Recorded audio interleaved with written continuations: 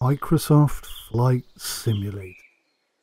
Beautiful volumetric clouds, jaw-droppingly good and highly detailed photorealistic terrain, and these undulating hills that just seem to work so seamlessly. Pretty much got everything we need, except for one thing: a replay camera so that we can capture this absolutely wonderful tranquility.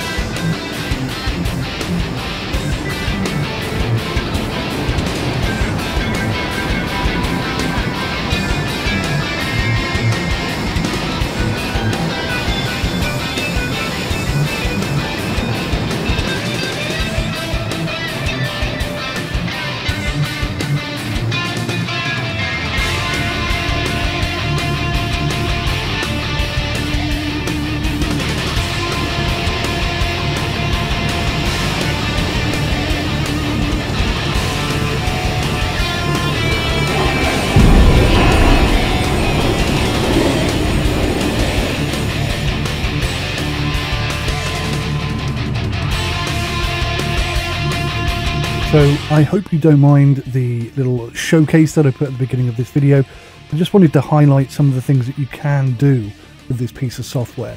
Flight Control Replay from Fabio was created basically to fill a void that Microsoft Flight Simulator has, where it does not yet currently have a fully operational flight replay camera. Now technically there is one that you can get access to if you go through the developer suite, but A, it's not very good, and B, it 100% does not work within the Microsoft Flight Simulator Top Gun challenges. You'll notice that even the top menu is missing when you're playing one of the challenges, and I presume it's so that you don't cheat, but that just highlights the fact that it's been coded rather poorly. If you can't record something without the possibility of cheating, then there's definitely a problem there. And I'll be honest with you, it is possible to cheat using Fabio's Flight Control Replay. I could have done it myself, but I chose not to because I'm not a cheat. But it is possible to cheat and get very high scores all the way across Microsoft Flight Simulator. What I've shown you today about Flight Control Replay is just a mere snippet of what this actual fantastic bit of software can do. But it is incredibly difficult to capture footage especially in the Microsoft Flight Simulator Top Gun DLC scenarios, because Microsoft Flight Simulator becomes incredibly unstable. It will crash very often. It will force Flight Control Replay to crash quite often. Sometimes when it's recording, it doesn't actually gather the footage. There are times where some of the camera transitions are very, very bad. There'll be huge amounts of flicker and loads of problems and so on and so forth. Now, that might be something down to my PC. Maybe during the recording I had a stutter, and that's where the stutters in the video recording come from. So Fabio sent me a copy of Flight Control Replay right at the beginning when Microsoft Flight Simulator first came out. And hand on heart, I was very impressed with what he had produced back then, but it wasn't very stable. It wasn't very good. It wasn't really good enough to be a suitable replacement for a replay camera in Microsoft Flight Simulator. Now, I think it is. It has progressed very far. We're now on version 4.5 something or other, and it's a vastly better, stutter-free, really smooth, really very, very excellent piece of software, and it works incredibly well in most situations. But Fabio has been very keen, and he's been asking me all week to try and get a tutorial out explaining how to use Flight Control Replay in Microsoft Flight Simulator for the Top Gun DLC for this weekend. And I explained to him at the time that I'm transitioning from one sim rig to another. None of my sim flight stuff is set up, and he was just, please try and get it done for this weekend. So I have tried to get it done for this weekend, and that snippet that you saw earlier, it's only a couple of minutes long. It took me an entire day to record the footage and edit it and get it all into a working piece. A couple of reasons for that. There's a few stutters and camera issues, as mentioned, and also because my sim rig wasn't set up properly, I have absolutely no audio in any of the recordings I took for 4 or 5 hours I was recording. Not one piece of footage has audio. So all the audio you heard in that 2-minute snippet has been completely fabricated, which is a real shame because the audio footage captured in game was way better than what I've been able to produce. So apologies for the shoddy quality of this video. I'm trying to rush it through on equipment that is not yet finished or set up or ready to run, and it's caused a lot of problems, and it may well have contributed to the stability problems that I'm experiencing in game. So to the tutorial, there's a few things I need to tell you. When you start recording is very, very important. That's how unstable Microsoft Flight Simulator is when you're trying to record with this. Once you do it the right way, it's very stable, and you can record for hours at a time. When you start the recording is very, very important. It must be after you've loaded the scenario and before you've started the flight.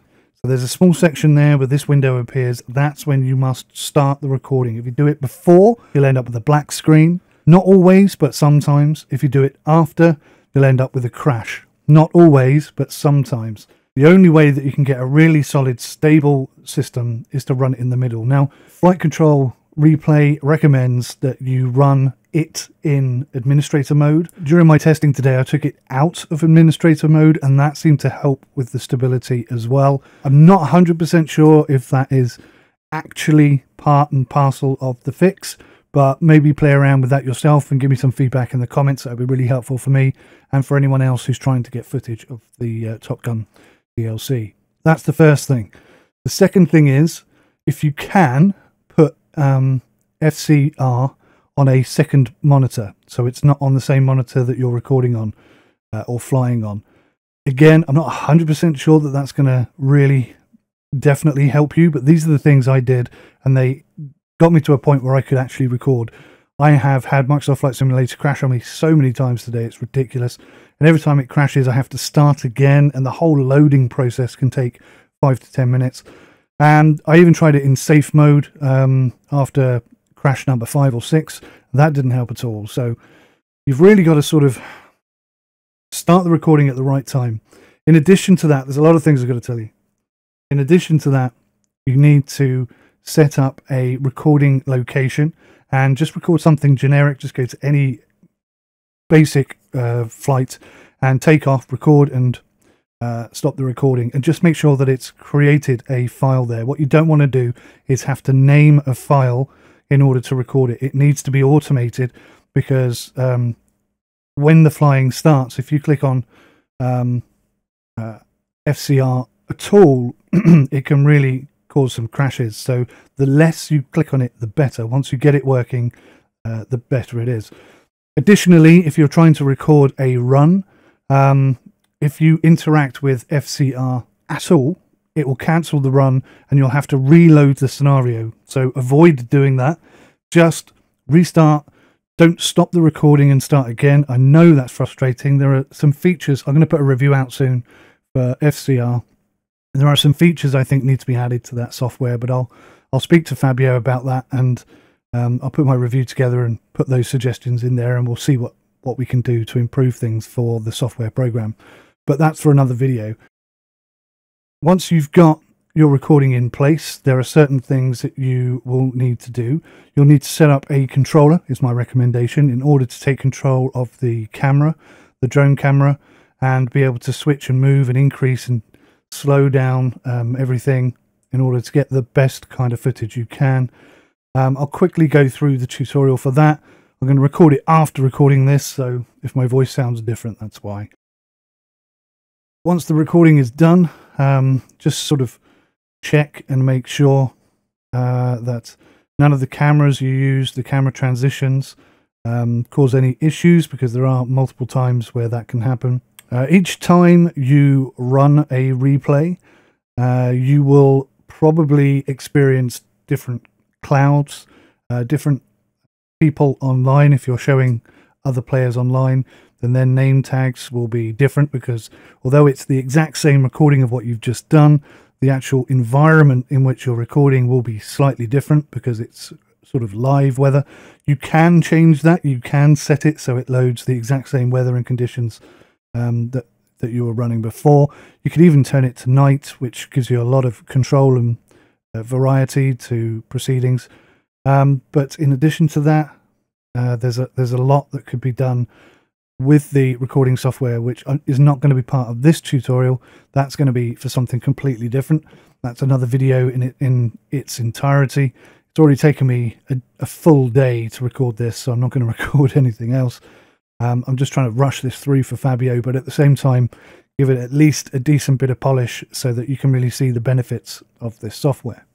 So yeah, Fabio sent me this. Fabio sent me FCR a long time ago, and he hasn't been pressurizing me at all to put a review out. And I didn't want to put a review out early on, because I felt that I would have to be honest about the problems that I experienced in the software. But now it's evolved so much, it's now very viable, very good, very decent. This is the extremity of what this software is capable of doing. For normal flights, I think this is going to be fantastic. I'm going to integrate it far more into my flights and do my very best to utilize the wonderful transitions and camera controls, etc., that you can have with this software in tow. In addition to that, I think it's very possible that you could run it on the same screen and with administrator on, as long as you start the recording at the correct time. Once you have the recording, you can go through and change cameras within the software itself, which is really awesome. Again, I think a really beneficial tweak would be when you change the camera, you should see it at the moment you change it, because then you can look at it and decide whether it's a good angle for that current moment in time. I also feel like we need to have more options in terms of removing cameras. I think there should be a remove all. One thing I'd really like, because of the instability of Microsoft Flight Simulator and having to record such long videos in order to get the footage that you want, it would be really great if we could say there's an option to start from a specific point, but I haven't really got that to work the way I think it should work. What would be excellent is if we could cut that at that point and delete everything that comes before it. So we've just got the 3 minutes at the end where we did a good run and we want to use that footage. It would save so much time and effort and heartache for all of us if that could be added. But unfortunately, that's not available right now. So you're going to have to come into the settings with Microsoft Xbox controller of your choosing. And my recommendation is to just delete everything, start again, because the default Microsoft controller configuration setup, in my opinion, is absolutely abysmal. And it's certainly no good for camera control. If you're not going to fly with an Xbox controller, you just want to use it for the drone camera, it can actually be very, very good indeed. So these are the configurations I use. The left thumbstick runs the Z-axis, that's forward and backwards, so moving towards and away from the aircraft. Do not reverse the axes because it's already in there backwards. Same with the up and down, vertical, up and down movement, that goes on the right thumbstick, on the up and down on the right thumbstick, and that is also needs to be not reversed. In addition to that, I put a 20-degree dead zone on the right thumbstick. That's because I have the pan and tilt, sorry, not tilt, the yaw movement is on the right thumbstick, left and right, and what I don't want when I'm turning the camera quickly, like doing a fly past or something, I don't want the camera to suddenly shoot 30 foot up into the air. So I put a massive dead zone on that just to reduce that from happening. The D-pad I find is excellent for increasing and decreasing the speed, transition forward and backwards, left and right, and also the pan, the rotation speed. That's all on the D-pad. That works really well. The Y key enables me to disconnect from the aircraft. So when it's on and you pan around the aircraft, it will continue to look at the aircraft. It won't move away from the aircraft. It will stay with it. But as soon as you hit that button, the aircraft will take off and you're free to roam and go wherever you want, which is great for doing those fly past camera shots. In addition to that, I use the A button to return to that point. I think it's called drone reset distance or something like that. So I press that button and that takes me back to the aircraft, which is really good when I'm trying to do a couple of fly past and I just want to catch up with the aircraft, jump in front of it and move on. Now every time you do this, you're going to need to pause the camera. You do this by clicking play again on the flight control replay interface. Personally, I think it would be much, much better if when it was paused, the icon turned into a pause button, and when it was playing, it stayed as a play button, because that's caught me out quite a few times. But that's just a minor thing. In addition to that, you're going to need to have switch to drone camera or toggle drone camera. I put that on the select button, and on the menu button I allow the transition between cockpit cam and external cam, because sometimes the external cameras are actually very good for capturing a few things, especially when the ability to stay with the aircraft when it's rotating. That's something that Flight Control Replay doesn't have in the arsenal.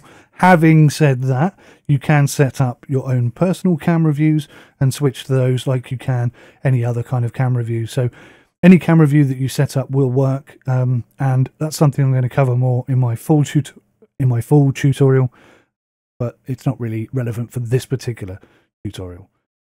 So now you should have all the tools that you need in order to capture the footage that you want, and I would be so grateful if you could give me a thumbs up and hit that like button, give me a thumbs up, and in the comment section not only leave me a comment, but I would absolutely love it if you could make a video and then post the link to your YouTube channel, well, ideally to your video, so that I can see what wonderful creations you guys have come up with, and any ideas or suggestions that you have that could help me and anyone else who's interested in trying to get fantastic footage in Microsoft Flight Simulator. I would be so grateful if you would leave your suggestions and recommendations in the comment section below.